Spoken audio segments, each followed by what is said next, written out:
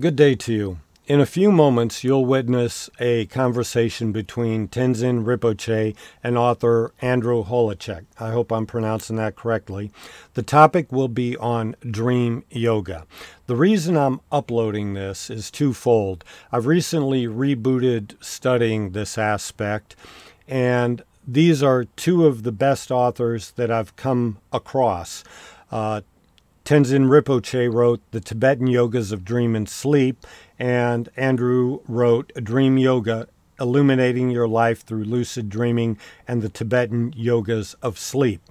You can find links to both of those books in the description below. The links are non-affiliate links, but if you're going to start looking into this subject, I can think of no better place than starting with these two individuals. So it was a real pleasure to come across this video, and I'm mostly uploading it for several of my friends. Now, my interest in dream yoga goes back perhaps 35 years ago, where I was able to wake up in a separate reality between 10 and 12 times, and that reality is as real as this one, but also quite different in that you can move at the speed of thought. In that no teacher presented themselves to me at that time, I left it alone. And only now, like I said, did I find this aspect of Tibetan Buddhism deals with this subject. And with that, I would like to just let both Tenzin Rinpoche and Andrew talk about dream yoga. Okay. We are live, and always a little bit technological problems always. Well, welcome to TWR Facebook Live, and also I wanted to welcome our special guest, Andrew Holecek. Did I pronounce okay? You did, thank you. Okay, good. So, and also welcome all our Cyber Sangha members. So I hope that all of you are having wonderful experiences of lucid dreaming. And I've been reading the comments on my Facebook, and I see many, many beautiful comments. So I wanted to thank everybody for sharing your beautiful comments and your experiences.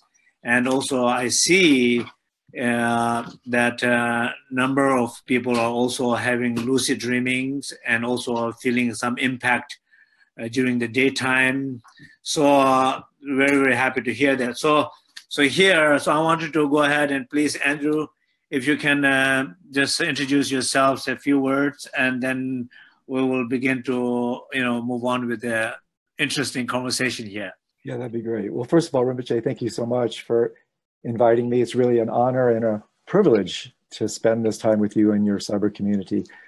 Yeah, I mean, my kind of nocturnal journey has been a large part of my life for, at this point, over 40 some years. But there was one point in particular that may be worth sharing that was a tipping point for me, kind of a classic before and after experience, where in my early 20s, as I was actively engaged in, at that point, what was called the developing New Age, I somewhat spontaneously dipped into a state of consciousness for about 2 weeks, where I was having just spontaneous lucid dreams virtually all the time, every night. And just as provocatively for me, is my experiences during the day became increasingly dreamlike.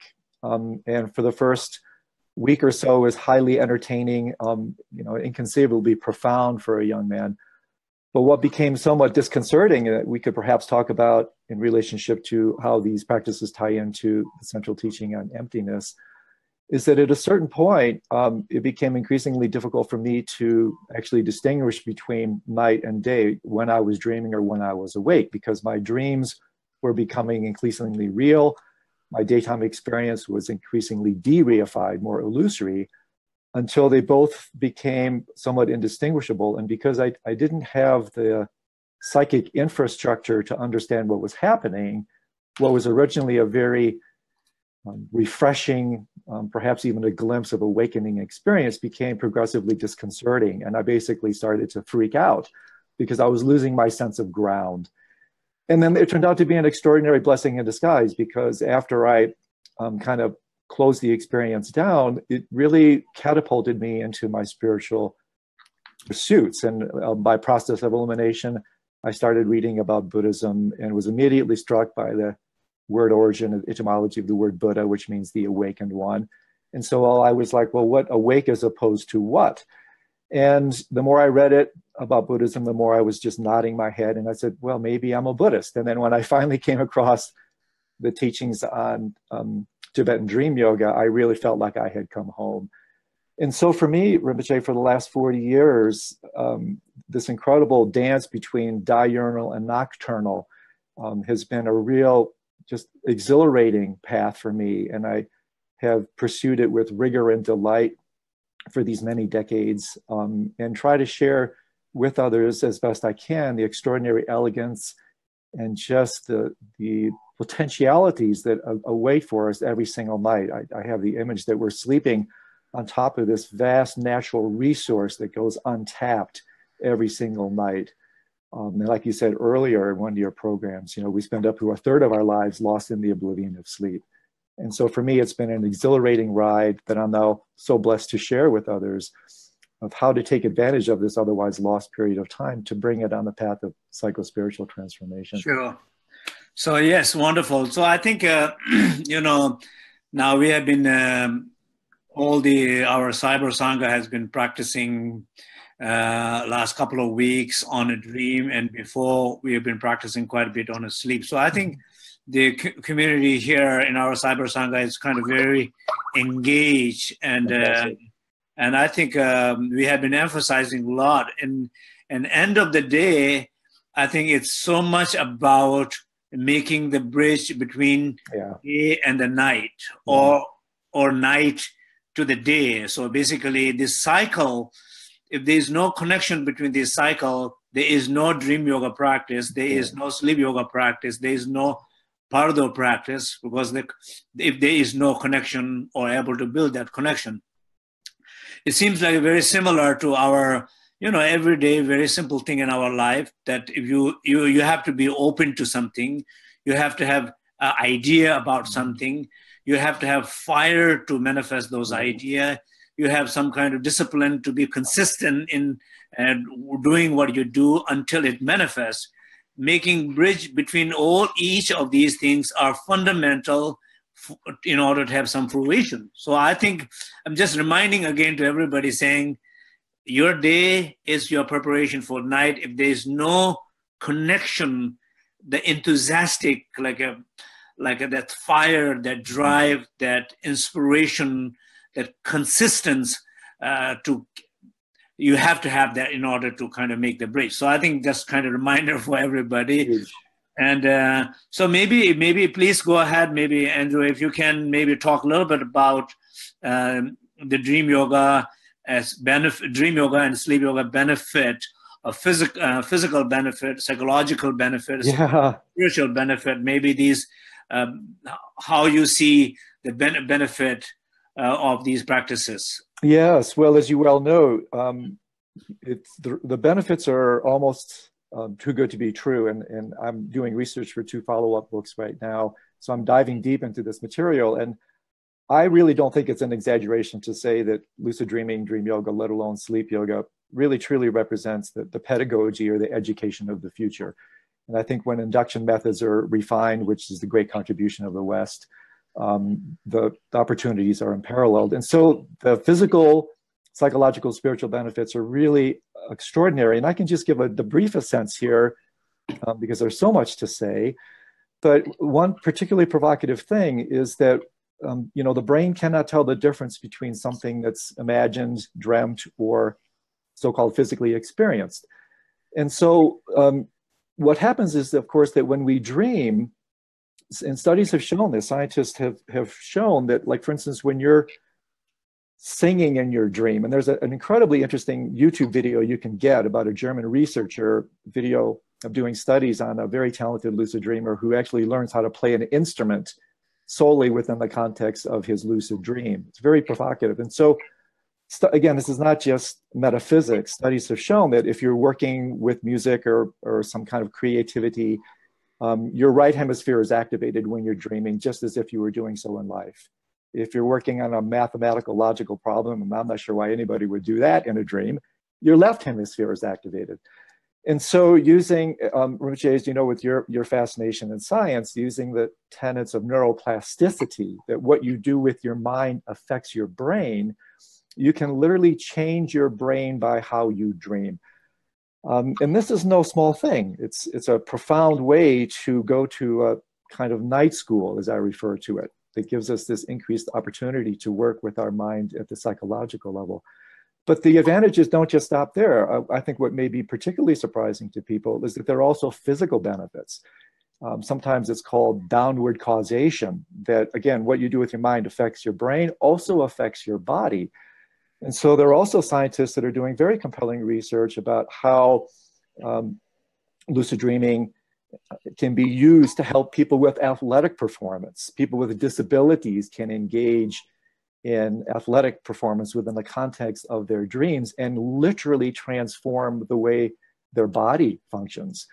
You can also work with dreams on a kind of therapeutic level. And this is just a quick sidebar that I have used frequently in my experience, that, for instance, if you're having an issue with someone, an interpersonal issue, and you, for instance, you were to go to a therapist to work with that issue, as many people know, the person you're having an issue with doesn't have to be there physically. They only have to be there phenomenally. They only have to appear to you mentally for the healing or resolution to take place. And so within the context of a dream, and Stephen LaBerge writes about this very beautifully, that you can, in the powerful lucid dream, you can actually do therapeutic role play within the context of your dream. This also includes with someone who has died, because death is the end of a body. It's not the end of a relationship. So unresolved relationships can be purified, resolved in your dream, because the person appears to you in the dream state. They appear to you phenomenally. That's enough. Yeah. And then, of course, from there, we can talk so much about the spiritual benefits, which is the charter of your program. The spiritual benefits, as you know, are truly off the charts. And as you, in my tradition as a student of Kagyu Buddhism, you know, the first Karmapa, His Holiness Chusam Khenpa, allegedly attained his full-blown enlightenment through the practice of dream yoga. So the potentials are boundless, and it's one reason I am so thrilled to be diving deeper and deeper into this material to share this extraordinary opportunity that we have every single night when we go to sleep. Wonderful. Yeah, so basically that what you're saying is that every appearances in a dream, every person, every situation, every context, whatever stories, what's happening there, it looks like somehow it's happening in your mind, but it's at the same time, it's real as yes, awakened life. It's experiences are real as awakened life. But if you're able to change any of them in your dream, through your lucid dream, the impact, yes, the development, transformation in your life is equally the same. So yes. So basically. And if I might interject, it's even more. I'm having an echo here. Hopefully this will go away. Namkhai Nobu Rinpoche, the great Nyingma master, who's taught and written extensively on sleep and dream yoga, he once said that the practices that we accomplish in our dream state are up to 9 times more effective and transformative than what we're doing in the waking state. And for me, this somewhat outrageous proclamation makes tremendous sense, because when I look at my experience around this, and I can share some stories with myself and others who have come to me, it's as if when we're engaging with these subtle dimensions of mind, we're working, the analogy I use, Rinpoche, is it's almost as if we're working with the tectonic plates of our experience. And so what we do down there has a massive effect on what happens up here, so to speak. So as we know, when literal tectonic plates just shift a few inches or meters, the surface implications can be profound. And so when Rinpoche, when Namkhai Noru says, practices that we accomplish in the night can be up to 9 times more effective. I don't think this is an exaggerated or hyperbolic claim, because in my understanding of the strata or dimensions of mind, and even Freud would say, you know, backstage runs on stage, yeah? Scientists have shown that about 95% of what we do in our so-called conscious lives are actually dictated by unconscious processes. And this is what it means to be asleep in the spiritual sense. It's even like Christ once said, "Forgive them, Father, for they know not what they do." And so in lucid dreaming, dream yoga, it's that beautiful, unique state of consciousness, sometimes referred to as a hybrid state of consciousness, where the conscious mind can face the unconscious mind directly, point blank. And so instead of working with the leaves and branches of your experience, which would be classic self-help psychotherapy, even entry-level meditation practices, with these nocturnal meditations, as I've come to understand them doctrinally and experientially, we're not working with the leaves and the branches or even the trunk. We're working with the roots of our experience. And to me, I'll say one thing and then we can talk about this. I believe, and I can discuss from my own experience, that when people have hyperlucid dreams, or they have a clear, unmediated experience of sleep awareness, it's not too dissimilar to what happens when people have a near-death experience. And by this, what I mean is that people can come back from a near-death experience and they can transform their entire lives. One event can change the trajectory of their entire lives. And I would argue that that's because they've touched something so foundational, so true, so direct, so awake, that it can shapeshift the entire movement of our waking life. And I believe, and I have to say in my own experience, this is why I'm so passionate, when you have a hyperlucid dream, a dream that's more real than waking reality, when you wake up from that dream, this appears to be the dream. That's a game changer. That shifts everything. And so that's why, again, we have to be careful not to market it too much, to hype it. But there's a reason the traditions and the scientists are now saying that the rapid opportunities for psycho-spiritual development every night are almost unparalleled. And so that's why I'm so thrilled to have this opportunity to share this with you and your community, because... Thank you. Thank you.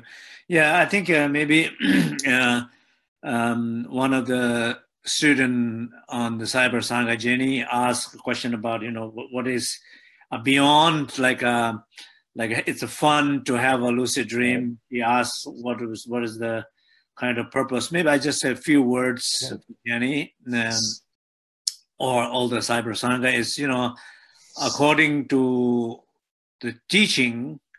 So first of all, the idea of dream, when we say dream, for us, there is some sense of notion of dream is not real.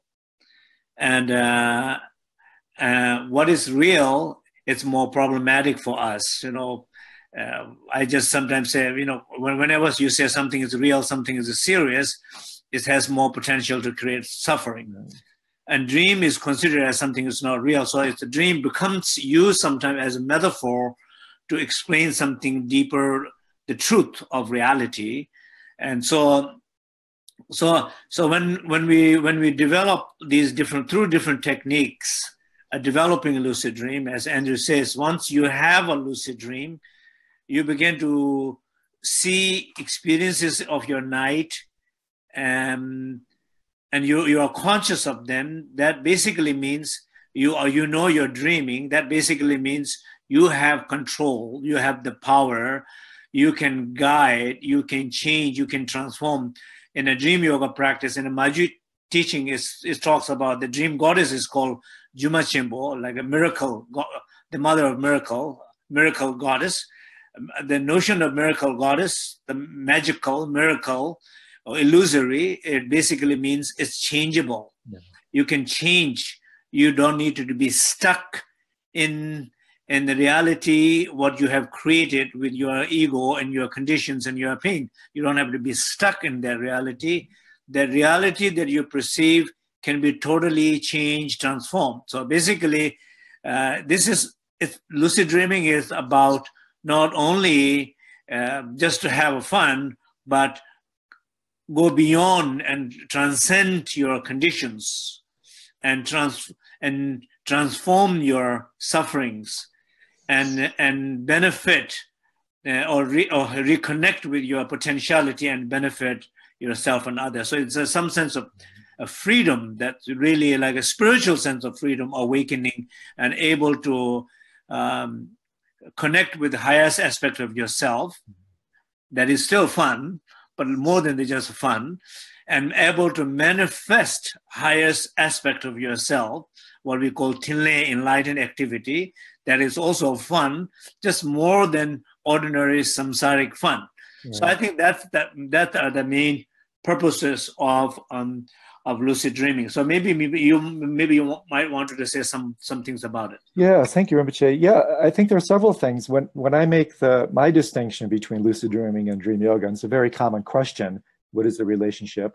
One of the ways I define it, and I think you were suggesting this, is that in so many ways, lucid dreaming, it certainly at its entry levels is entertaining. It can be psychologically transforming and that sort of thing. I like to refer to lucid dreaming altogether at its apex as practices for self-fulfillment. Dream yoga, which transcends but includes lucid dreaming, in other words, it includes lucid dreaming, but it goes beyond it, is more about purposes of self-transcendence. And so instead of using your mind as a video game, as you might in lucid dreaming, you're using it as a laboratory, a way to explore the nature of mind and reality. And I think it's very interesting that in so many lucid dreaming programs and even the gadgetry these days, they never say in the small print that whenever intention is involved, karma is created. And so whether you know it or not, you're working with karma, i.e. habit, in your dreams. And so if you're in a lucid dream and your intention is to indulge your lucid dream, which most people do initially, there are karmic repercussions. So with dream yoga, you're not creating negative karma, you're creating positive karma, i.e. good habits, or you're working to transform and purify karma altogether. And so I couldn't agree more with you that the great joy of these practices is that you're working to develop a malleability, a flexibility. In fact, there's a playful jingle here, Rinpoche, that says, blessed are the flexible, for they are never bent out of shape. And so we suffer in direct proportion to how solidly we take the contents of our mind and our reality. And I sometimes playfully say that if there was an original sin in Buddhism, and of course there isn't, but if there was, I would argue that that original sin is reification, the sin of making things real. And I invite people always to take a look when your life is really heavy. It's kind of the endarkened view, not the enlightened view. We suffer when we take the contents of our experience to be so real. And so in my experience working with these nocturnal meditations for decades, it's almost as if if we could carefully say we're so to speak, reifying the contents of the dream state. We're paying greater homage to the validity of our dreams as a way to de-reify our waking experience. And as you so beautifully write in your book, Rinpoche, that I think people always need to remember that when you're working with your dreams in dream yoga, what are you really doing? What are dreams made of? Well, dreams are just made of your mind. It's just your mind expressing itself in this more distilled, refined state. And so when we're engaging in these practices of transformation, transmutation, self-liberation, the classic stages of dream yoga practice, we are working to transform our mind as it expresses itself in the medium of our dreams. And so it's the same mind expressing itself in a different environment. And Stephen LaBerge says this beautifully. He says, waking consciousness is dreaming consciousness with sensory constraint. Dreaming consciousness is waking consciousness without sensory constraint. It's the same mind. And so by working with it at this more foundational tectonic level, again, the great extraordinary benefit is you can affect profound transformation relatively quickly. And when you read the literature, as I'm doing now, it's really extraordinary how many testimonials, and these are from lucid dreamers, and the spiritual literature is replete with kind of spiritual testimonials, how many people's lives have been transformed in one night from a powerful dream. So wonderful. Yeah.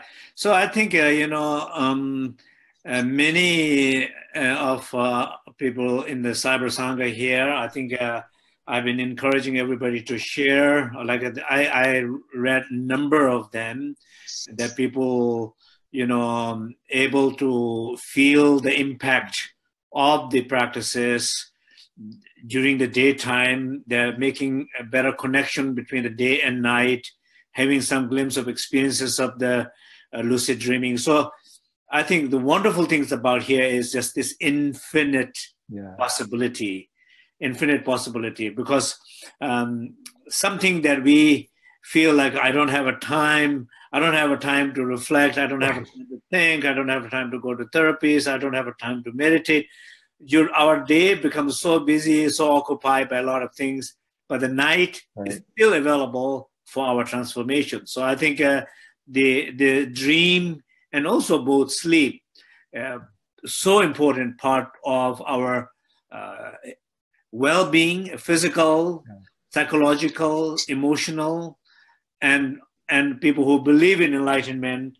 If you don't have a time during the daytime to practice, you have a whole night to practice. So I don't know how many 10, 15 years, 20 years, 30 years of sleep. So we have so much possibility. Maybe you might want to say something a little bit about also sleep, because I think like a neuroscience, like they're talking about how important is sleep, for example, where it's sleep playing a very important role of clearing waste. And people who don't sleep enough, for example, average teenage people needing 9 hours of sleep now, most of the time during school time, getting only 5-6 hours of sleep. And people who are, with staying on a screen and turning on the light and not getting enough sleep and getting like 5 hours of sleep, you're basically not getting enough sleep, not getting enough rest. That basically means purification of the brain, clearing of the waste is not happening. They say if that's not happening, there's chances of Alzheimer's disease. That's right. Even more chances are there. So can you please say maybe about that? Yeah, I mean, in my own clinical work, I deal with this, and it's extraordinary that people often don't realize that sleep is a lifesaver. Without sleep, you would die. And there's a rare, actually, genetic disorder called fatal familial insomnia that tends to occur in middle age. And once it occurs, it always ends in death. It's a very unfortunate condition where people literally lose the capacity to sleep. And in so doing, eventually, they die.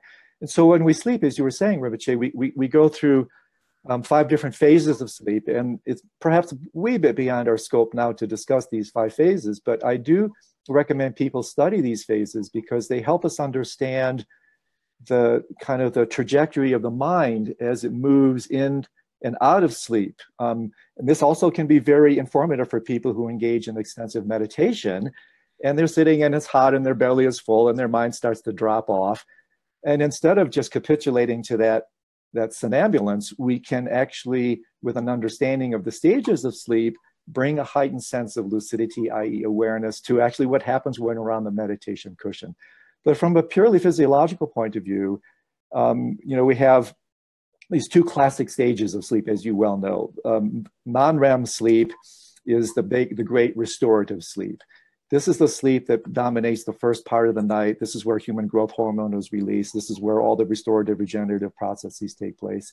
And it's very interesting, Rinpoche, that as we aging, the amount of time we spend in non-REM sleep, restorative sleep, decreases as we age. And so now science is suggesting that a large part of the actual aging process is really brought about by the diminution of time we spend in this deep restorative sleep. There are some 72 million Americans alone that suffer from sleep disorders. There's some 73 classified sleep disorders in the literature. I work specifically with things like sleep apnea.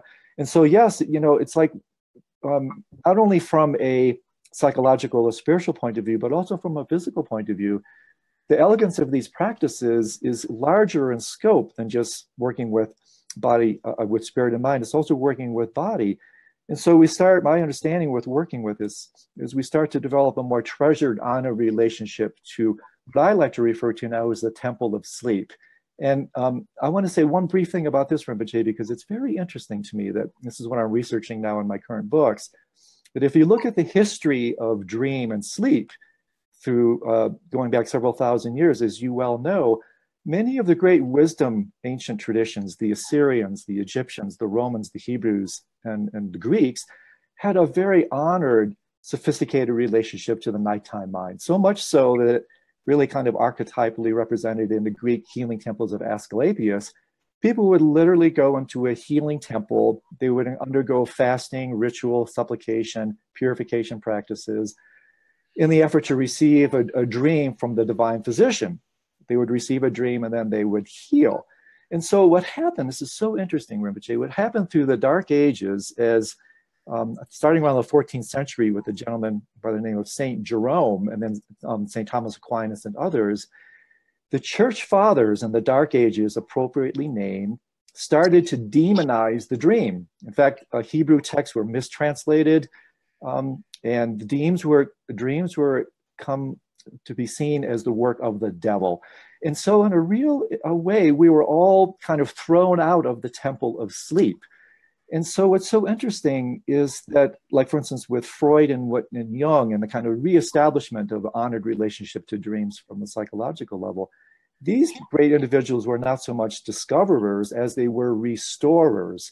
And the reason I say all this is that I believe that one of the charters of these nocturnal meditations for each of us is to engage in a personal temple reconstruction project where we start to honor our dreams. We create a proper temple by working with our mind during the day, by working with classic good sleep hygiene from a Western scientific point of view. Simple, very powerful techniques to restore this kind of environment or temple. We do so from a spiritual point of view during inner yogic practices, prana purification practices, and the like. So in so doing, every single night when we go to sleep, we can in fact restore and reconstruct our own temple of sleep, come to reinstate our homage to the sleeping mind. And a natural consequence of that kind of elevated, almost sacred relationship, the natural consequence of that is a heightened lucidity, not only in the dream state, but in the sleep state. Yeah, so I think some sense for all of us, so just basically very simple, value how important it is to sleep, how sleep is important, physical point of view, restoration, healing, even for the brain, you know, needing for his waste clearing, you know. So basically it's so important to see in a positive way that sleep is very important and look forward, entering this sacred journey, the spiritual journey and a healing journey, looking forward that, and once you enter into that, the infinite possibility to find your true self,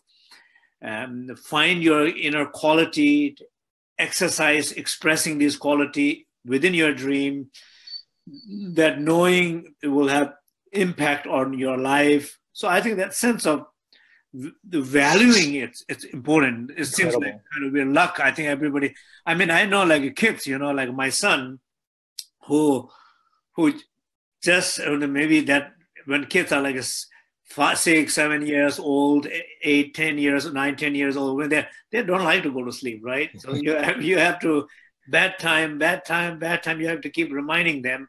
Right. And somehow one time even my son told me, he said, it's a waste of time, you know, there's so much fun to just stay awake. So I think in some sense of this relationship to sleep, feeling how important it is, that we are losing some sense, you know. I mean, I remember personally for me also, you know, I truly see now a value to go to bed, basically, to just kind of looking forward to go to bed. Right. And looking forward to saying goodbye to everybody. You know, I'm going. You know?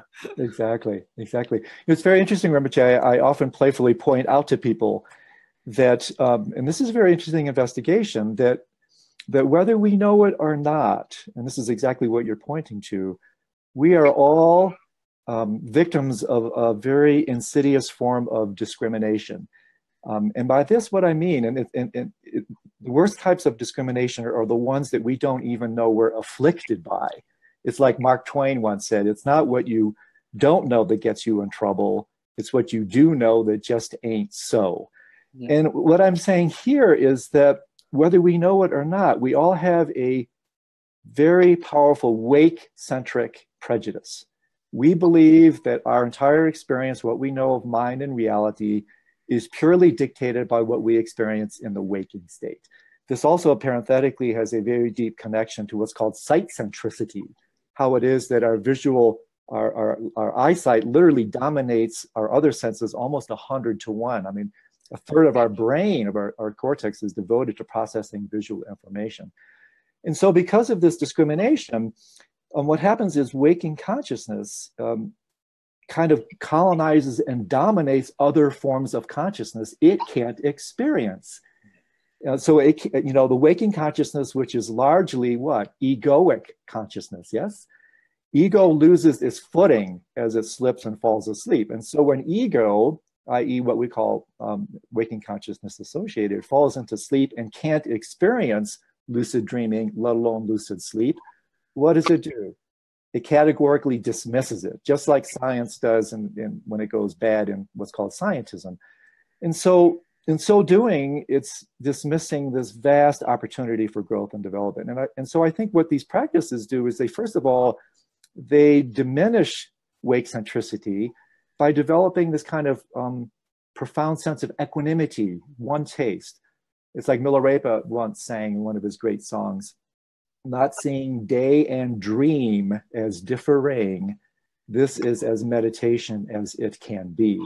Yeah. And so so equanimity, I think, is really one of the fruitions. Yeah, so basically, again, like our whole perception of reality is very dominated by experiences of awakened consciousness, and we have very little knowledge, trust, experiences of how powerful the night and the sleep and the dream can be. I think this is what whole purpose of the yogis in the past, exploring whole night, the dimension of whole night, how that is so important, and particularly if as the process of dying, it's only place is that going to sleep, dreaming is the way to have experiences of death without dying. Exactly. And to have experiences of testing yourself if you will pass moment of the bardo without dying. Exactly. Once you die, if you fell, you fell. Yeah. But when you are sleeping, if you fell, you have another chance. Exactly. It's kind of way of really important. So I think maybe, that everybody knows Andrew's book is titled Dream Yoga, Illuminating Your Life Through Lucid Dreaming and the Tibetan Yogas of Sleep. So this is the title of the book, right? Correct. So, thank you, Rinpoche. So you can find everywhere in Amazon and so on. So anything else you feel like you wanted to kind of touch here today? I think maybe one last thing, Rinpoche, especially since you connected it to the Bardo teachings. My experience of the nighttime practices really came to life when I started writing and teaching on the Bardos. And two things happened in both studies, both Bardo yoga and sleep and dream yoga. And that is that I used to have kind of a linear view of consciousness, on in the morning, off at night, online in the morning, at the end of the line when you die. And so we, had this kind of linear view. And so what both Bardo yoga and sleep and dream yoga did for me is they replaced this linear view of consciousness with a circle or a spiral. And that is that it's not just mind coming in and then going off. It's more like what these practices do, both dream and yoga and Bardo yoga, is they replace the Western view of consciousness that's like this on-off light switch. It's as if we replace that with a dimmer. And so instead of going on and off, lucid, non-lucid, dead, alive, wake, asleep, what these practices allow us to do, and the subtle dimensions of the meditations are designed to meet the subtlety of the mind as it descends into these states, it's as if we take the dimmer and we keep a few photons of lucidity on. And so instead of falling into deep, dreamless sleep ignorantly or dying ignorantly, these practices allow us to keep the light on. The night light is left on. And so in that regard, we start to see the endless play, the delightful display of mind as it goes from gross to subtle to extremely subtle. It's not on, off, yes, no, black, white. It's basically this gradation from gross to extremely subtle. And the elegance of these practices is, in fact, to point out these subtle dimensions of mind, give us the meditations that allow us to become familiar, the literal definition, gom in Tibetan, of these states, so that when they spontaneously reveal themselves as we sleep, dream, or die, instead of blacking out in a non-lucid death or a dream experience, we keep the light of awareness on. And that's, in a certain sense, what it means to accomplish these practices, as I've come to understand that. We see the mind as it basically displays and dances through all these extraordinary dimensions of experience. Yeah, so basically, you know, like in the Buddhist tradition, the Mother Tantra and the 6 yogas of Naropa, the principle is that the awakened consciousness, the pure mind, the nature of mind, is always presence, omnipresence. The truth is omnipresence beyond time and space. Our connection to that, our awareness to that, we go on and off, we switch on and off, but the truth doesn't change. The awareness, the essence doesn't change. The light is always there. So in some sense of, so that's why I think in a way, you know, not only dream and sleep and definitely two different parts of it. When we are sleeping, our ignorance switches off the clear light. When we are dreaming, our emotions and thought switches off the clear light, but they don't have to. When we are afraid, our fear switches off the light and light of confidence, but they don't have to. When we are, any negative emotion arises, it just basically, it switches off that. So, that's why I think in some sense of all the different practices comes is just because each is like an antidote for each different situations, you know. Exactly. Bardo, Poa, Chu, the element practices, they are equally important in how they switch off and off like a dream and sleep. So it's like it's a fascinating whole these point of views, no? Yes, absolutely, absolutely. And you said something, Rinpoche, that's very compelling to me, and I would love to hear your thoughts on this. And I think that, to me, there's two ways to look at lucid dreaming. And one is that lucid dreaming, the more relative way, is that lucid dreaming is something that we have to train in. We have to engage in these practices and in the kind of relative, kind of causal vehicle approach. But I think it's very compelling, and I'd love to hear what you think about this, that I think a more elegant way to look at lucid dreaming and lucidity altogether, because lucidity is just kind of a code word for awareness, is that lucid dreaming is actually the natural type of dream.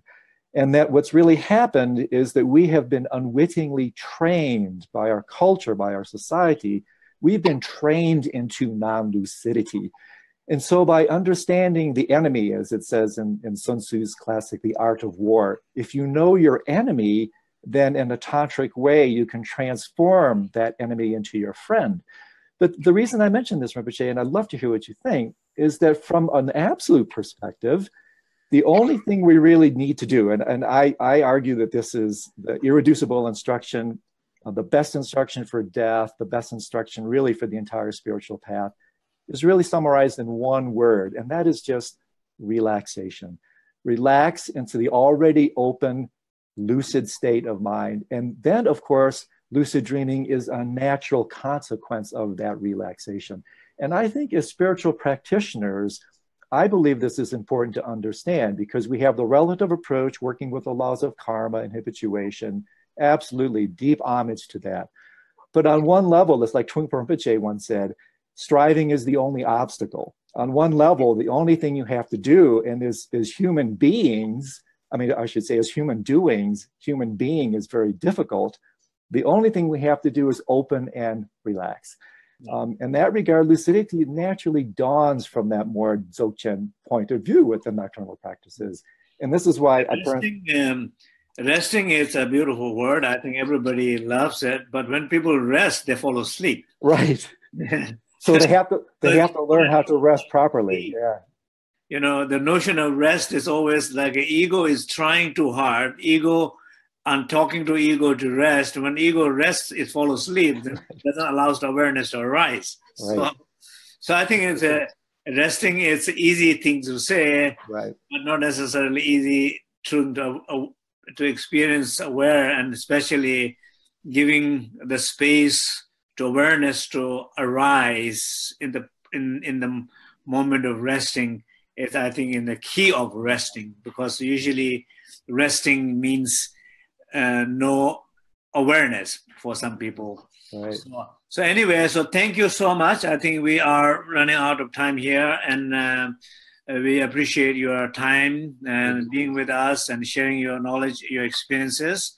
And I'm sure everybody benefit very much from this, and people who are continuously interested, you know, you can get Andrew's book and find where Andrew is. Okay, thank you so much. Thank you for the opportunity, Rinpoche. Yeah. Bye-bye. Bye.